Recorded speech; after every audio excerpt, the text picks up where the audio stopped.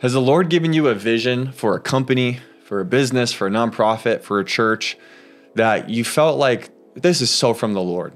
And you just got so excited about going down that path with him, but then over time, the journey became a lot more difficult than you expected. And maybe you were overcome with disappointment because things didn't turn out the way that you thought that they would, or maybe the whole thing fell apart completely.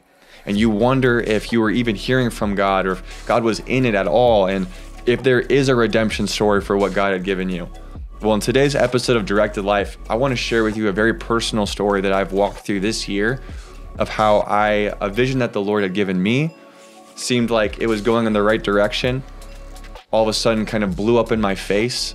I went through a lot of months and weeks and months of heartache, of frustration, of wandering. And even in a short amount of time, I saw God redeem a vision, redeem hope, and redeem a future for a business that he had given me.